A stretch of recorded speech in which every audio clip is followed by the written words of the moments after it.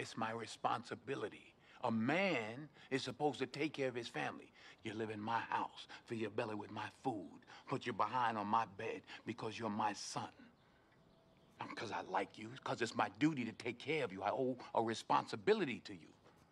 Now, let's get this straight right here and now before I go along any further. I ain't got to like you. Mr. Rand don't give me my money come payday because he like me. He give it to me because he owe me. Now, I don't give you everything I got to give you. I give you your life. Me and your mama worked that out between us, and liking your black ass wasn't part of the bargain. Now, don't you go through life worrying about whether somebody like you or not. You best be making sure they're doing right by you. You understand what I'm saying? Yes, sir. Then get the hell out of my face and get on down to that A&P.